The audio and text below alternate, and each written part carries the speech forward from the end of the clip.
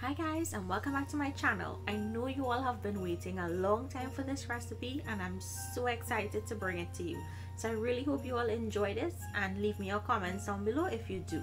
So let's jump straight into the recipe. Let's get started. So here in my bowl I have my flour. To that I'm going in with baking powder and I'm going to give that a mix and set it aside. In another bowl I'm going to add my softened butter. To that goes in sugar and we're going to cream it until it's light and fluffy. Next I'm going to add in 1 egg and beat that in. Make sure that it's well incorporated. Now I'm going to go in with some clear vanilla essence, and I'm really loving this vanilla essence that I've been using in all my recipes. It's really amazing. So give that a mix, and I'm also going to add in some milk, just a little bit. You just need a little bit, not much. So mix that in, and once it's been mixed in, now we'll add in our dry ingredients. So add in that flour and baking powder that we mixed earlier. If you guys wanted to add a little bit of spice to the flour, of course you can. I'm just trying to do a basic cookie recipe here for sugar cookies. So mix it all together until it starts to come together like this, and it will form into a ball. Once it comes into a ball like this, you're going to transfer it onto plastic wrap, which you're going to wrap and place it into your refrigerator until it's nice and firm. If your dough is not nice and firm like mine, just add some more dry flour until it gets to this firmness. So once it's been chilled, we can go ahead now and remove it from the plastic wrap and flour your surface and roll it out to about 1/4 inch in thickness.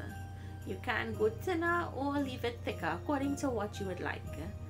So roll it out and then take your cookie cutter and start cutting out your shapes. Feel free to make any shapes you want, any size you want, it doesn't matter.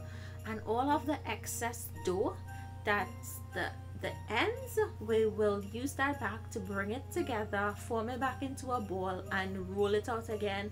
Try to get as much cookies out of it as you possibly can. These go onto my baking tray and I'm using a silicone pad. If you don't have one of these, you can use parchment paper. Just dot the ends with some butter so it doesn't, raise up when it's baking. It goes to bake, and once it's finished baking, it's nice and light brown in color. So while that's cooling, let's make our icing. So in a bowl, I'm adding in my egg white. You can beat the egg white with some lime rind if you like. In goes my icing or powdered sugar, some vanilla essence, that clear vanilla essence again, and we're going to start mixing this to bring it together. Now it does need a little help. The egg white is not going to be enough, so I'm adding in about 1/2 teaspoon of water until it gets to a very thick spreadable consistency. We're looking for a piping consistency, so not too runny. You would give a runny consistency if you are trying to flood the cookies.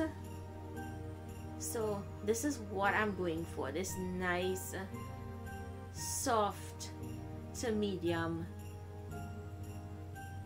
Look at it. That's how you want it to look.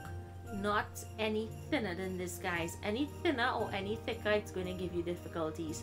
It goes into my piping bag, and all you have to do is pipe the cookies once they're cooled. Feel free to make any patterns you want, and you can also color this icing if you like.